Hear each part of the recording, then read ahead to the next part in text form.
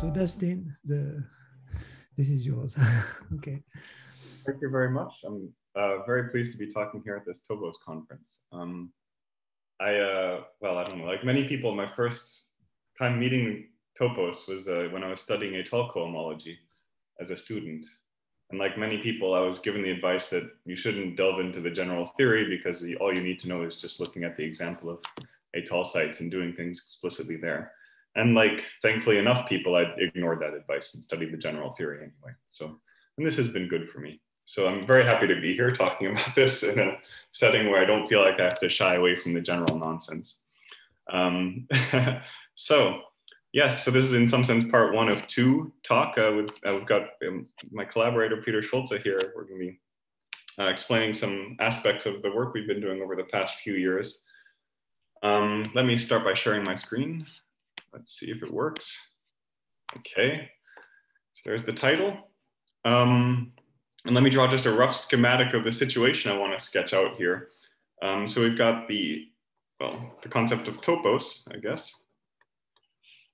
And then there's another very interesting, very general class of categories. We think of a topos as a kind of category.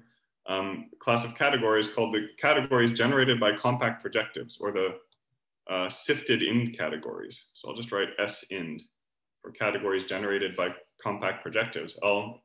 Part of my goal is to explain a little more about what that means.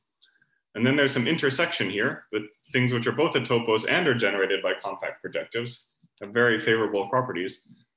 And specific examples are given by presheaf toposes. And then there's one example, well, there are lots of examples, of course, outside that, but there's one example in particular I want to talk about, which is the example of condensed sets. So that's a rough schematic of the world we're going to be talking about here. And I'll take it for granted that, well, the concept of topos is at least somewhat familiar to everybody who's attending this, this conference, but I want to spend a little bit of time reminding the definitions over in this half here and how they came up and what they do for you. So here's the basic definition. So suppose C is a category with all colimits. And let X be an object in C. So the first part is we say X is compact if, and this is the standard definition, if Hom out of X commutes with filtered colimits.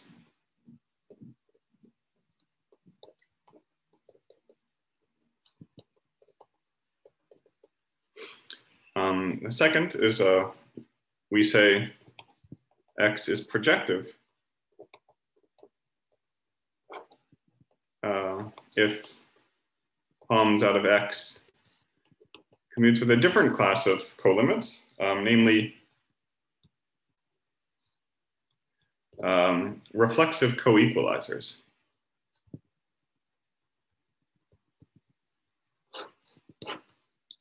So what does that mean? So a coequalizer is when you take when you coequalize two maps, and it's a reflexive coequalizer if there's a common retraction for these, or what do they call it, splitting, or it's a splitting, yeah, a common splitting for these two maps. So that might seem a little bit weird at first sight, but there's a method to the madness. So then X is compact and projective,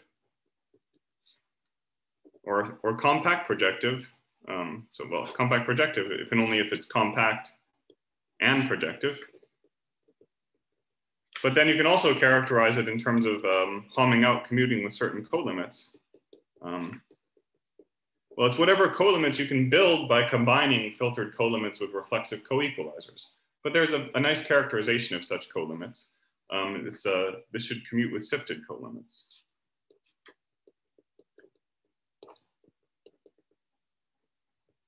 Where a diagram is said to be sifted if, well, if whenever you have two objects, then the category of common objects they map to is connected. So it's a weakening of the notion of a filtered colimit where you require sort of asymptotic equality of all, morphisms originating from any two. And maybe I should have a condition, and it should also be non-empty, I guess. I mean, really, I should have a condition for any finite set of objects. This analogous category is connected. And when that finite set is the empty set, I would just be saying my category is non-empty. So I probably have to throw that in if I only talk about two objects. So it's a weakening of the notion of filtered colimit. And these sifted colimits, the significance of them is that in sets, finite products commute with sifted colimits.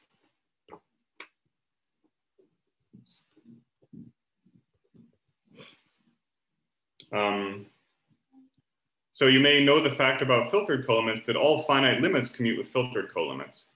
But if you only care about finite products and not general, say, fiber products, then it's you get, well, it'll commute with more things, and it's exactly this extra reflexive co-equalizers that you get. So this is kind of, I mean, it's kind of a little bit obscure at first sight. Why? So it's not true that a co-equalizer without the reflexive part commutes with finite products. And it might seem a little bit obscure why this little extra bit of data guarantees you this property. But I don't know. There's, if you've studied algebraic topology, then you may know this fact that geometric realization of simplicial sets commutes with products. And it's very closely related to that. So this is actually, I think, the right way to look at this reflexive coequalizer category. It's some truncation of the simplex category. It's the category of non-empty finite ordered sets with one or two elements.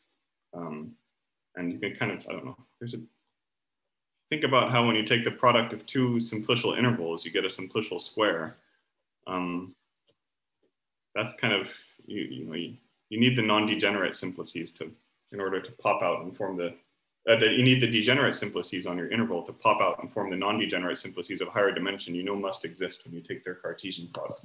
I don't know, there's something funny going on here. Well, it's not funny, there's something fundamental going on that's not obvious at a naive glance, but so I thought I'd, right, so let me continue the definition.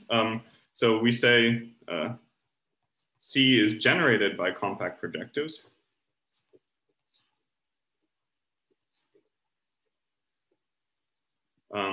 If the smallest co-complete subcategory containing all the compact projectives is C. So if you start with the compact projectives and take colimits, and you're allowed to iterate if you like, if you reach C, any object of C by that procedure, then we say that C is generated by compact projectives. But you don't need to iterate. You can just take colimits once. And in fact, you can add it suffices to only add colimits of a very controlled fashion. So the first sort of proposition about this is that, well, if C is generated by compact projectives,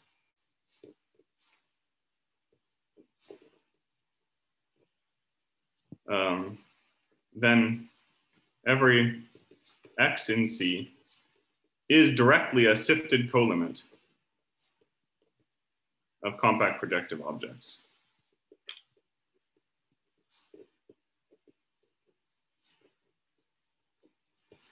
And in fact, you can say something more precise.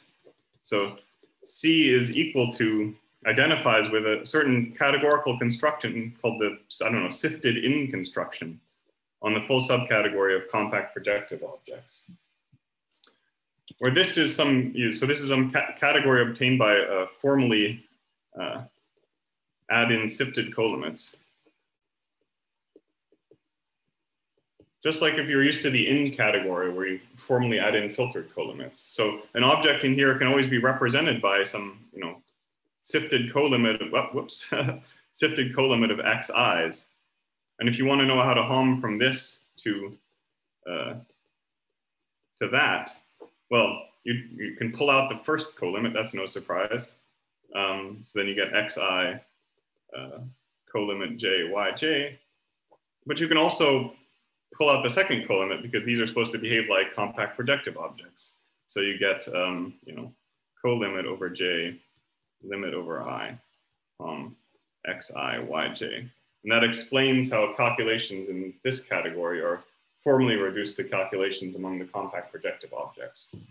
So there's an analogy between generated by compact projectives and generated by compact objects, and between sifted colimits and filtered colimits, and this S-ind construction and the usual ind construction. Okay, now let me tell you what the basic class of examples is.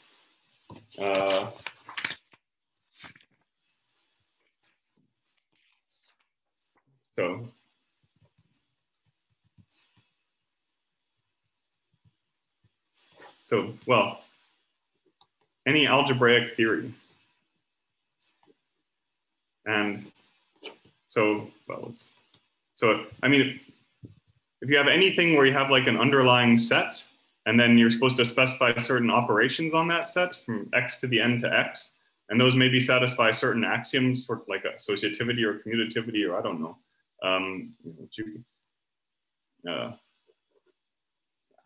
So anything where you kind of you have an underlying set and some operations specified like this with some relations also specified purely in terms of Cartesian products, then the category of things satisfying those that algebraic property forms a category generated by compact projectives. So let me give an example here. So well, let's say abelian groups. So here you give a set and you give a map from x squared to x, and it satisfies some certain axioms that you can write down, associativity and so on. And essentially because everything is expressed on the level of finite products here, and this sifted colimits are the things that commute with finite products, you get that the abelian groups is generated by compact projective objects. And what are these compact projective objects going to be?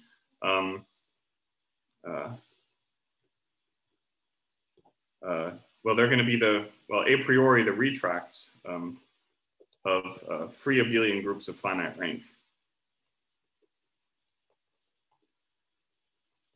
So z to the n's. So about this business of retracts, I mean, this S-ind construction, it applies to, say, any category with finite coproducts. So, or maybe I should make a remark that, you know, these compact projective objects is always closed under finite coproducts and retracts. The retracts are not so important in essence, because if this S-ind construction doesn't, I mean, it does the same thing for CCP, for, you know, for a category closed under finite coproducts and its idempotent completion. So if you close under retracts, it doesn't change this construction. So if you want to know what your category is, it's enough to know that it's generated by a class of compact projectives, which is closed under finite colimits. You don't have to know that you have all the compact projectives there. All of them would be gotten by taking retracts, but it's often you don't have to understand explicitly what the retracts are. Right. So another example would be, say, commutative rings. So they're the compact projectives are well, retracts again of the polynomial rings. So the free object, you always do the free objects on finitely many generators in whatever algebraic context you're working in. So here it's free abelian groups of finite rank. There it's polynomial rings. You know, non-commutative rings, you'd have the free algebra on n generators over the integers. Another example, you can mix the two, of course, and you can take the category of R modules, and then the compact projectives would be the finitely generated projective R modules.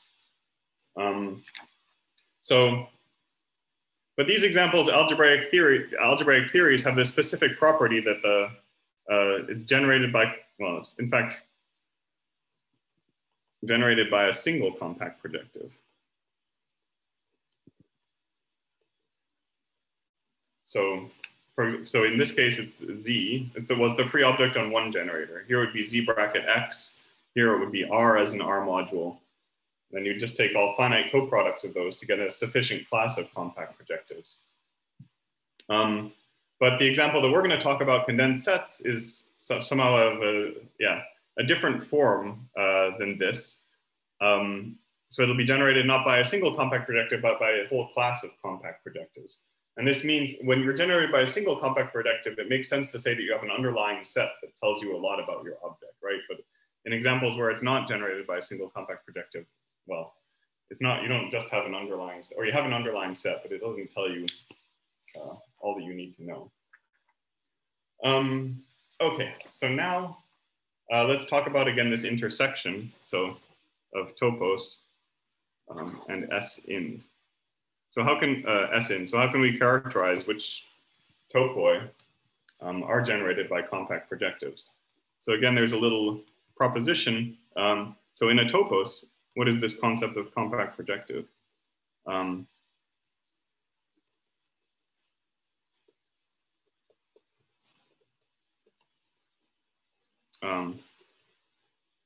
So it's compact projective if and only if, well,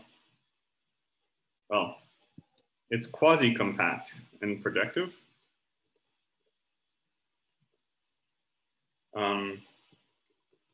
Again, so you always have to be careful. There are, these two different notions of compactness in a topos, being a compact object and being quasi-compact. So every cover has a finite subcover, basically. Do not agree in general, but when you add the projectivity condition, they become the same. So, and it's the same as saying if X is covered by a collection of maps, Fi. So if you have an epimorphism from some disjoint union of Xi's to F, then there exists a finite subset, J subset I, and a splitting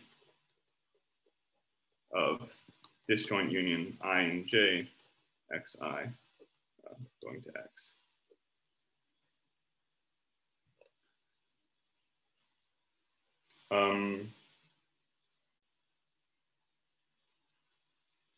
So it is kind of a mixture of what you would think of as being quasi-compact, so every cover has a finite subcover, and what you would naively think of as being projective, so every surjection has a splitting, in essence. So that's one thing. You can kind of make very explicit what the compact projectives are. Another thing is, so we'd like to understand what the toposes generated by compact projectives are. And in general, if you have a generating set for a topos, then you can describe your topos as sheaves with respect to the induced Grothendieck topology on that subcategory. So you might wonder what kind of Grothendieck topologies arise on the collection of compact projectives in the case where compact projectives generate the topos. So suppose C is a category with finite coproducts.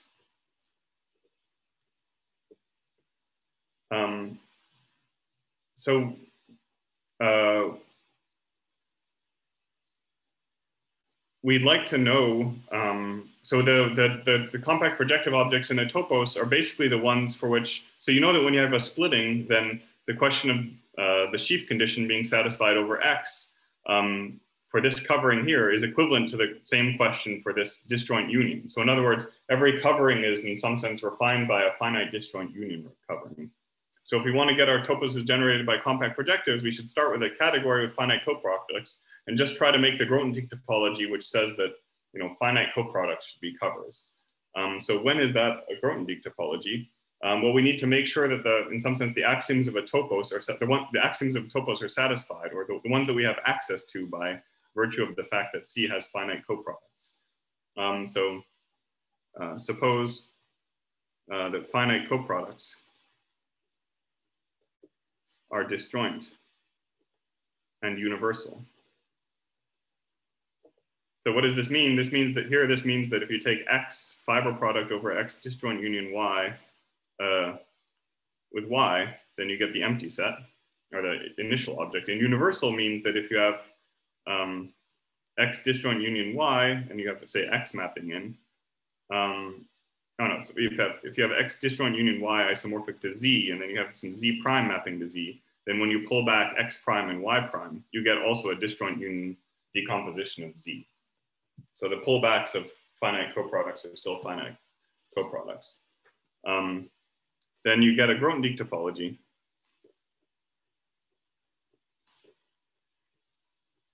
Where the covering sieves are those generated by a finite disjoint union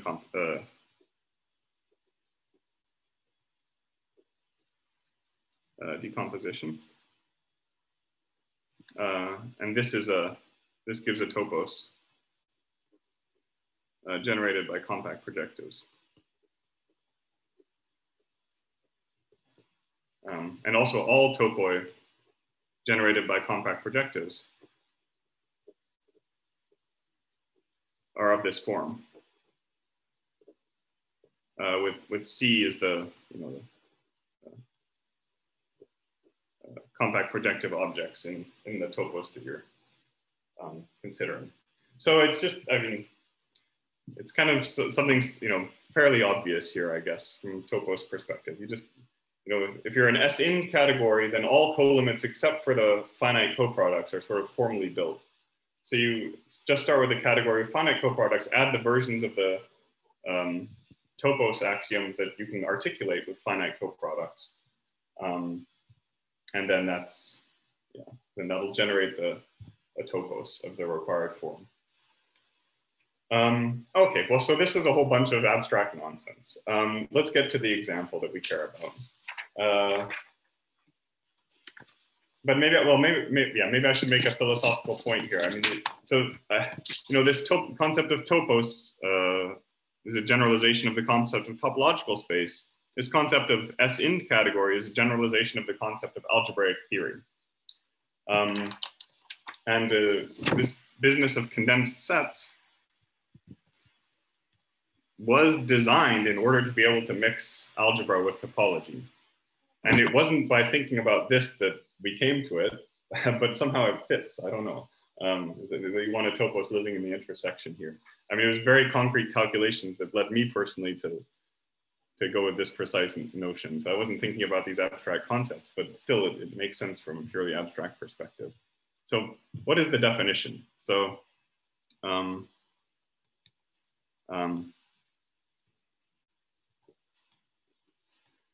it's a sheaf on the site of profinite sets.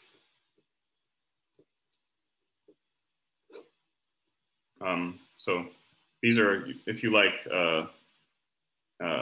topological spaces homeomorphic to a inverse, filtered inverse limit of finite discrete sets. This category is also equivalent to the pro category of finite sets. So the name really does fit. With a topology generated by finite disjoint unions and surjective maps.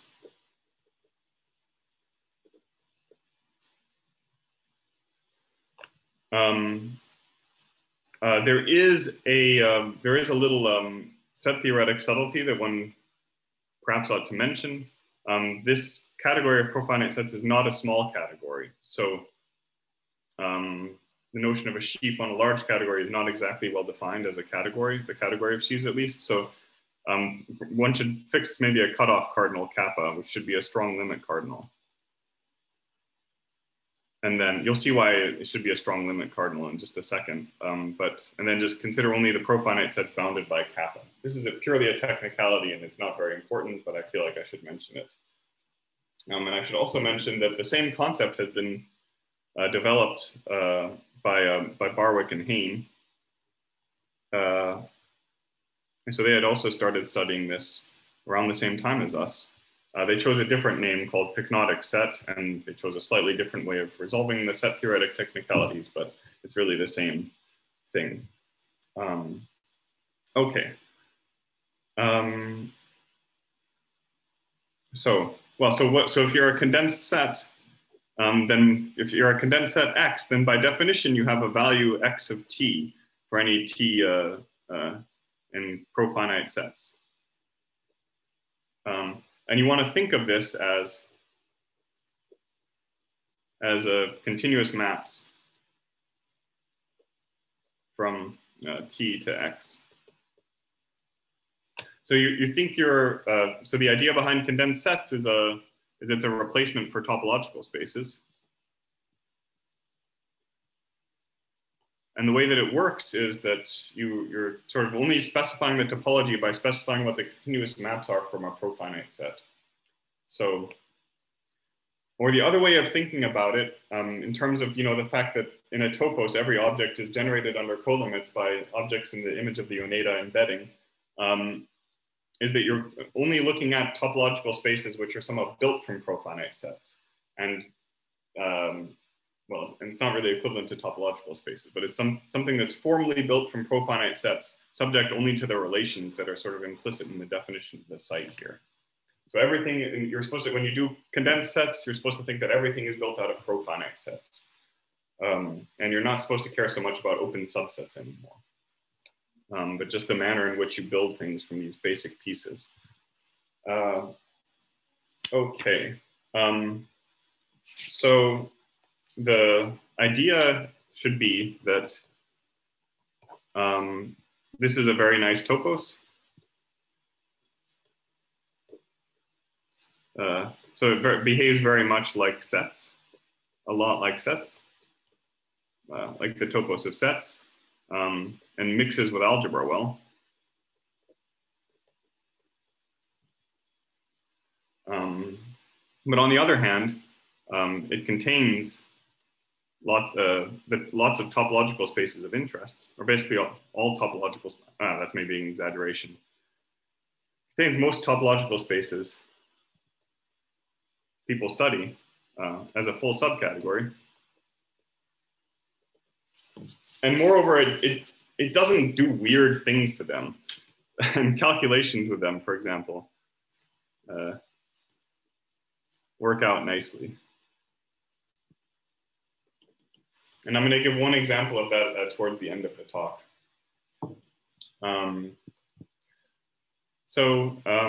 But maybe I'll say right now what make this more precise contains most topological spaces as a full subcategory. So there's a functor from topological spaces to condensed sets, which makes kind of this intuitive description of the t-value points into a definition.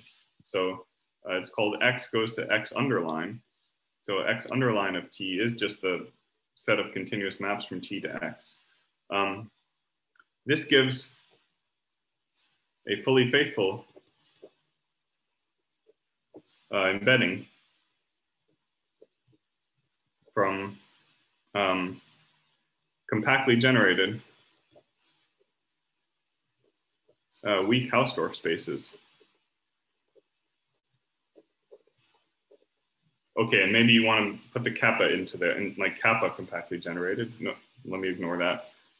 Two condensed sets.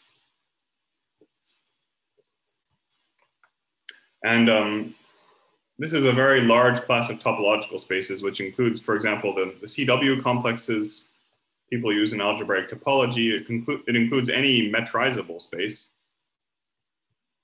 It includes any locally compact space. And so really it's for a very large class of things. You can just put them in this world, which again, since it's a nice topos, has very good general features. But on the other hand, yeah, it contains all of the reasonable examples that you'd be looking at. Okay, so it is supposed to be some general thing. If you're ever thinking of mixing topology with some algebraic structure, it's a good idea to, we think, use condensed sets instead of using topological spaces. And so Peter is going to go into a specific example of this in terms of real functional analysis. So that's one place where you mix topology and algebra. Of course, to tame infinite dimensional vector spaces, the standard approach is to put a topology on it. But Peter's going to explain, well, that perhaps it's more appropriate to tame them by condensed structures instead. But but I want to say that the main thing we do with this is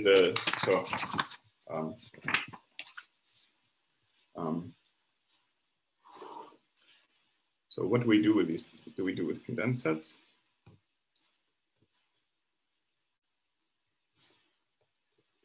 Well, the main thing is it lets us make a definition.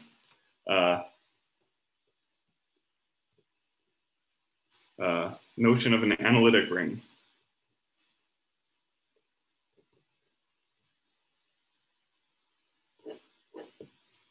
So, and what is an analytic ring? So an analytic ring is a pair consisting of a condensed ring R, or maybe I should write R. I never know exactly what notation I should use. Well, I'll call the analytic ring R as well, with maybe some kind of potential for confusion. Or no, I'll call it script. I'll call the analytic ring script R is normal R, and then something you call mod R, which is supposed to be a full subcategory of just modules over this condensed ring. So condensed abelian groups with an action by this condensed ring R. And this is supposed to satisfy some strong axioms. And you're supposed to think of this as of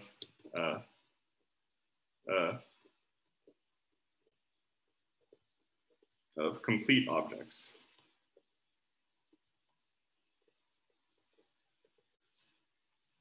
So, you know, when you're doing a functional analysis or analytic geometry, or anytime you're dealing with, you know, modules over a topological ring, especially if they're infinite dimensional modules, and you kind of want these big things in there to make a good theory, then you run into this problem that the notion of tensor product you want to have is a completed tensor product.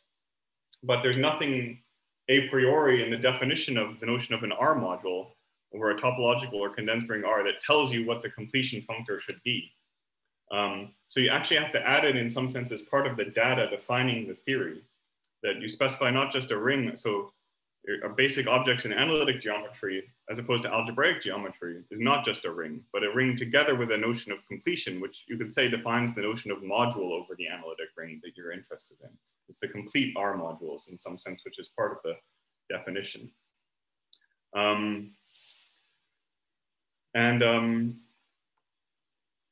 So this, and then we can globalize this analytic ring in the style of algebraic geometry. You can globalize analytic rings to analytic spaces, and you get a theory which encompasses all sorts of classical notions of analytic or algebraic space. So schemes give examples, complex analytic spaces, rigid analytic spaces. Well, I don't know. Yeah, you can even do things like topological manifolds or real manifolds. Sorry, maybe not topological manifolds, not so obviously. Real manifolds, at least. Smooth manifolds, I mean. No, even the topological ones are okay.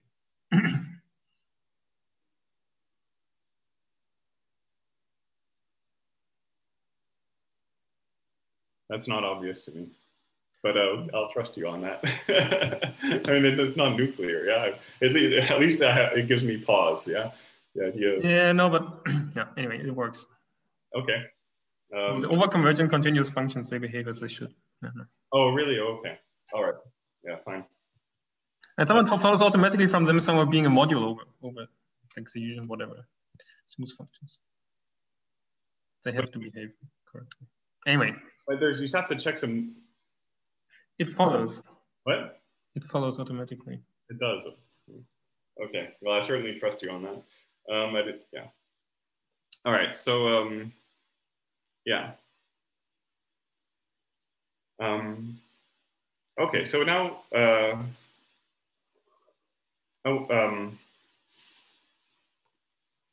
so there's something about this situation that I want to point out.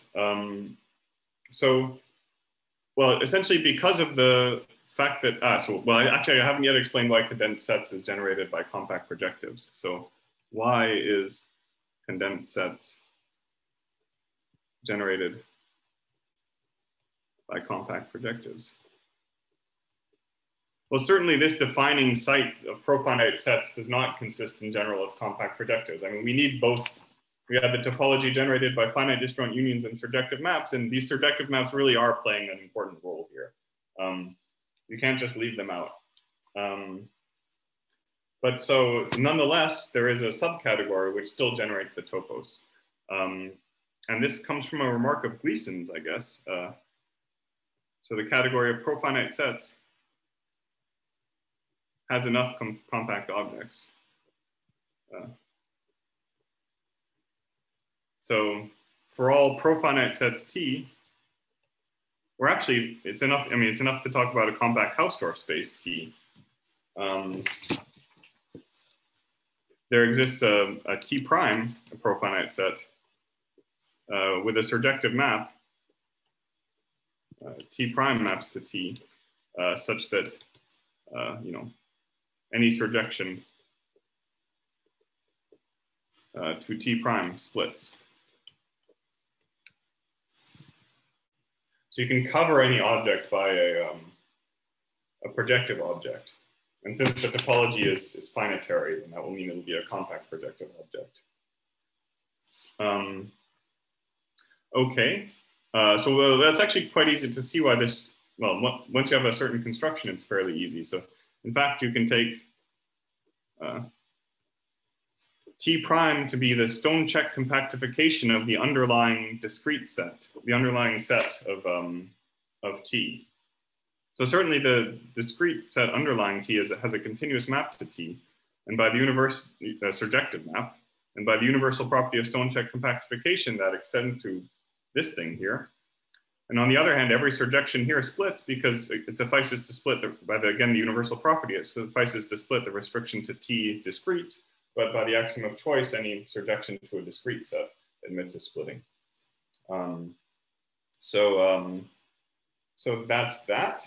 So there is a different defining site, which consists of the projective profinite sets, or you could just also just take the profinite sets of this form, stone check compactification of a discrete set, which defines this. Okay, now I want to point something out here, that this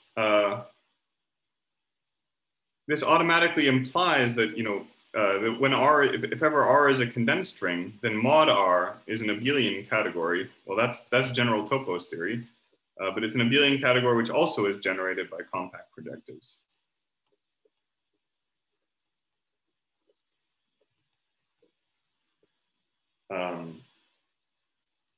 And this implies that it has the exact same, all the exactness properties, has the same exactness properties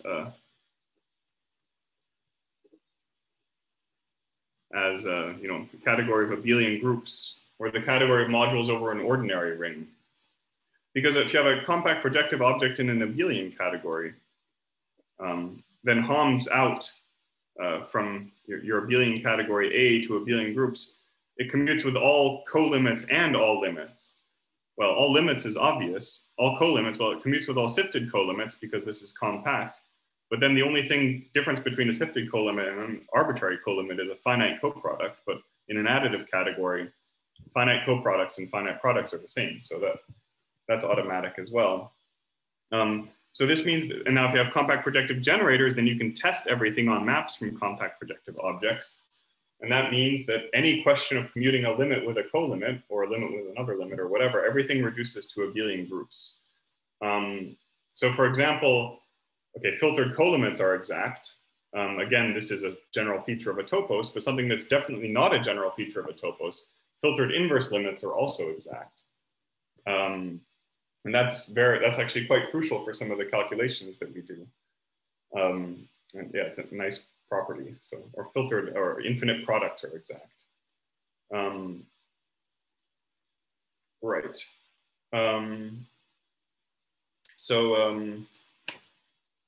Yeah, I meant just infinite products are exact, not filtered inverse limits. I apologize. Right, and then the axiomatics that I didn't spell out, but they also imply that modules over a script R is also a category generated by compact projectives. And this means that although it is encoding some kind of functional analysis or something, where you have some more or less topological ring and some notion of complete modules over it with some complete tensor product, from a purely categorical algebraic perspective, these things are not that much different from working with modules over an ordinary ring. The only difference is that instead of having one generator, you have the whole family of generators parameterized by your profinite sets, say. But from a formal perspective, this lets you import many notions from pure algebra into this setting, but then it gives you implications in analytic geometry or in functional analysis, just through this route here. And there it is really important that we, not just that we live in the world of topos, although of course that gives you a lot, but that you also live in this world here. These compact projectives are very important for us. Now, but you also might think, okay, well, maybe now that you have, how important is the topos concept really? So now that you have your nice abelian categories generated by compact projectives, you really need to know that they came from a topos?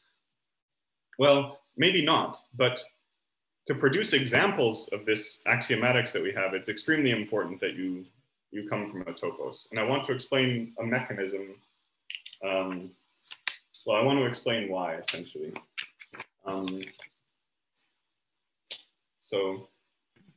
Also, it's extremely useful in practice to have it come from a topos, because if you want to say what it means for like a group to act on such a thing, and make it a logical condensed group. Yeah. So and this only really makes sense if there's this ambient topos formalism around. Yeah, that's a very good point. Yeah, thank you. So, I mean, I would just be repeating what Peter said, but just in case. Yeah, if you want to know what a representation of a group, one thing you'd like to do with abelian categories is, for example, look at, I don't know, well, basically just what Peter said. You might want to talk about G modules for a condensed group G, and to make sense of that, you have to know that it came from a topos, basically. And again, well, yeah, I'm going to make a similar point in just a second at the more primitive levels of condensed sets. That viewing condensed sets in here is actually kind of quite crucial. Okay.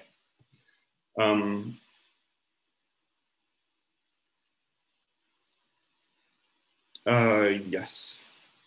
But first, I want to say something again quite general. So I was talking about topos generated by compact projectives, and it was the same thing as saying topos generated by quasi-compact projectives. But in this example, we have something even better. These generating quasi-compact objects are also quasi-compact, quasi-separated. So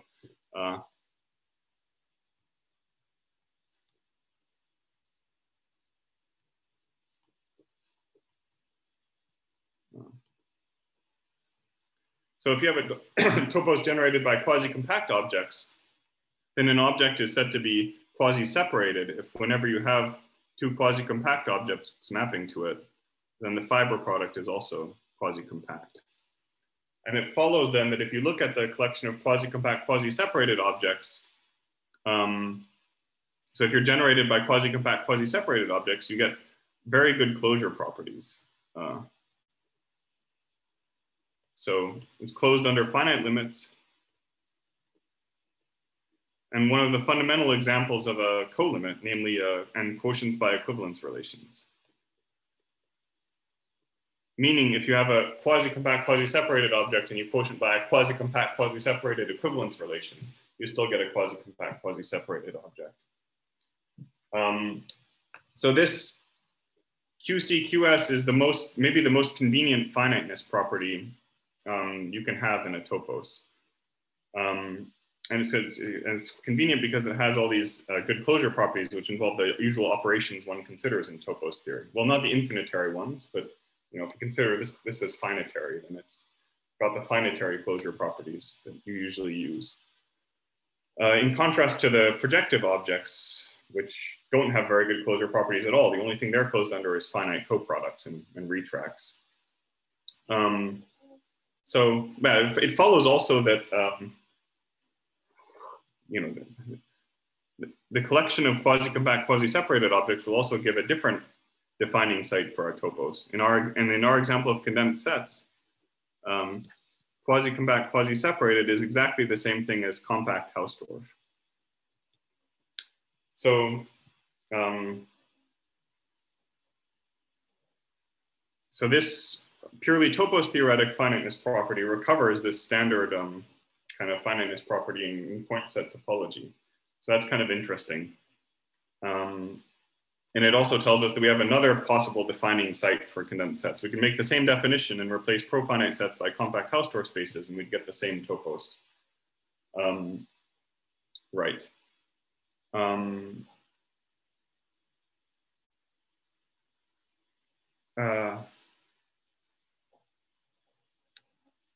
Now, I want to say, so how do we produce examples of these strong axioms? Well, I haven't said what the strong axioms are, but to verify these things, you essentially need to do X calculations.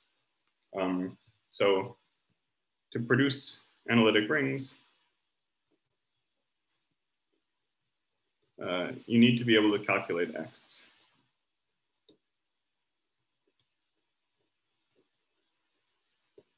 And for this, we use a topos theoretic result. So even though it's X, we're interested in calculating abelian categories. We have to reduce ourselves to topos theory to make these calculations. And this is a very interesting theorem of Breen-Deligne.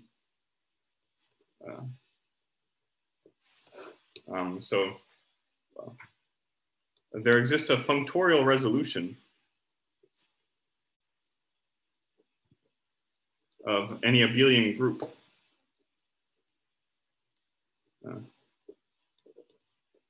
by terms of the form. So you take a finite direct sum of the free abelian group on some product of copies. So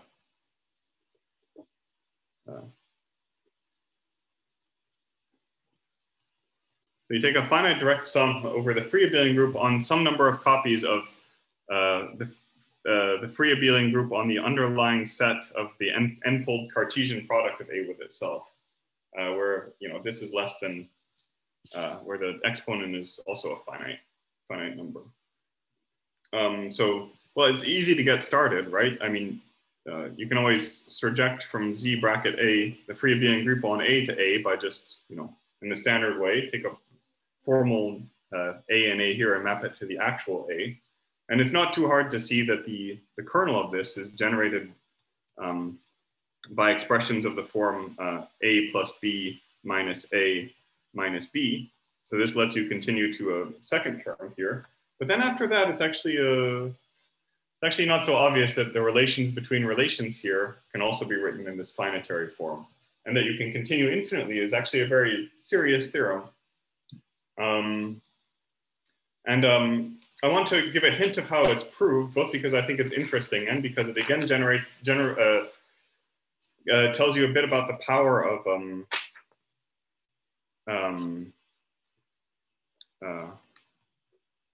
of this notion of category generated by compact projectives. So, right, so, well, the category of abelian groups is one of these simplicial in categories. And so the category itself is formally determined under sifted colimits by the free abelian groups. And that tells you, the finite free abelian groups. And that tells you it's enough to handle the case where A is a finite free abelian group, provided again you ensure the resolution is functorial. Then you'll be able to pass to arbitrary abelian groups. And then, so this is the first step. The second step is that you recognize such a functorial resolution, this as a resolution of the identity functor. Well, not really identity functor, but so let's call this full subcategory of Z to the n's lattices. So not the identity functor, but the inclusion functor by compact projective objects. in this functor category.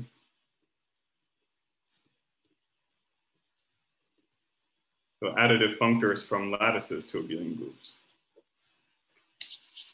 So the claim is that this Breen-Deligne theorem is exactly equivalent to saying that the inclusion functor from lattices to abelian groups admits a resolution by compact projective objects in this abelian category.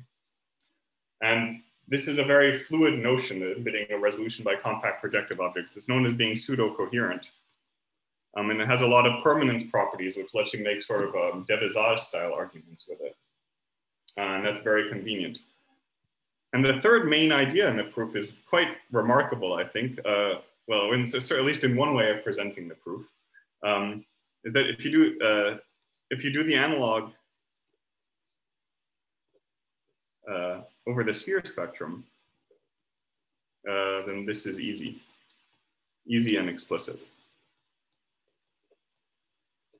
So what do I mean? I mean that you can make a resolution, well, you can't say of the Eilenberg-MacLane spectrum on an abelian group by finite direct sums of copies of the free spectrum on some finite product of copies of the underlying set of your abelian group A. And actually, well, this is easy and explicit if you just know that the Eilenberg-MacLane spectrum is constructed by taking an iterated bar construction of your abelian group. And in the iterated bar construction, the only things that appear, it's a simplicial construction, and the only terms that appear are finite products of copies of A. You just iterate that over and over again, and you again only get finite products of copies of A. And this turns into exactly the desired statement. Now, and then the fourth main point is Serre's finiteness. So that the homotopy groups of spheres are finite abelian groups for I bigger than 0. And this tells you that the sphere version is only finite much off from the desired version with abelian groups. And if you combine with the fact that this notion of pseudo-coherence is suitably flexible, a suitably flexible kind of finiteness property, then you see that, in fact, the sphere version, for somewhat inexplicit but not difficult to explain reasons, implies the abelian group version. But it's totally non-obvious to me how to calculate it, or whether it's even possible to write an algorithm to calculate like a resolution up to 100 terms or something like this. I don't know where on the scale of complexity from, say, homology of Eilenberg-MacLane spaces to homotopy groups of spheres this problem lies. So it's really quite inexplicit. And for that reason, I think it's all the more remarkable that this inexplicit resolution is our main calculational tool. So how can you use an inexplicit resolution to do calculations? And I want to end the lecture by giving just one example of this. Well, I'll state a result, which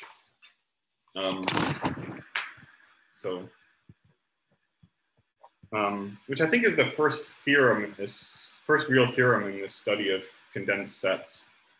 And it was the thing that, well, from my perspective, I knew I needed the theorem to be satisfied, but I didn't know what the correct definition necessarily of condensed sets was. And I ended up studying this one because it was the only one for which the theorem had a proof. So let me state the theorem. Well, I already said that locally compact Hausdorff spaces all give examples of condensed sets. And in particular, locally compact abelian groups is a full subcategory of condensed abelian groups.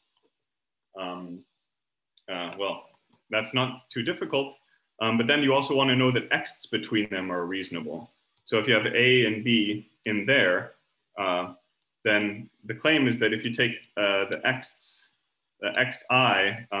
in condensed abelian groups from A underline to B underline, you get just the continuous homomorphisms from A to B in degree 0. Well, that's just what I said about the full faithfulness. You get the extensions of A by B when I equals 1. So meaning the locally compact abelian groups which sit in a short exact sequence, sit as the middle term of a short exact sequence with B on the end and A on the other end. And then you get 0 for I bigger than 1.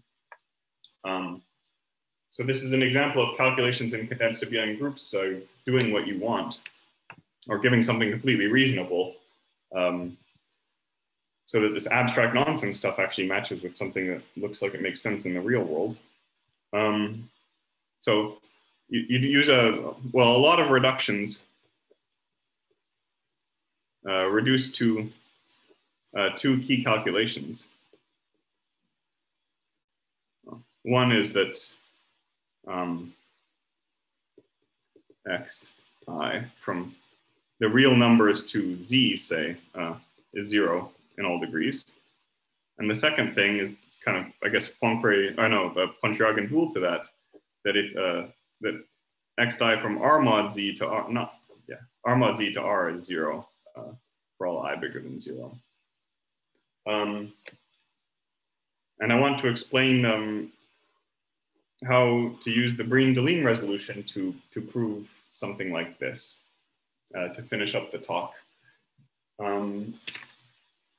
So the Breen-Deligne resolution. So I said it gives you a functorial resolution of any abelian group by free abelian groups on the underlying set. Now, since it's functorial, it automatically passes to any presheaf category. And then you can sheafify, and sheafification is exact. So in fact, the statement, exactly the same statement holds in any topos. So any abelian group object in a topos admits a resolution by free abelian group objects on the underlying object of a finite product. So we can in particular apply it to this topos of condensed sets. So then this shows you that x to I r mod z to r is calculated by a complex with terms, some finite direct sum of continuous maps from some product of copies, again, finite product of copies of r mod z to r.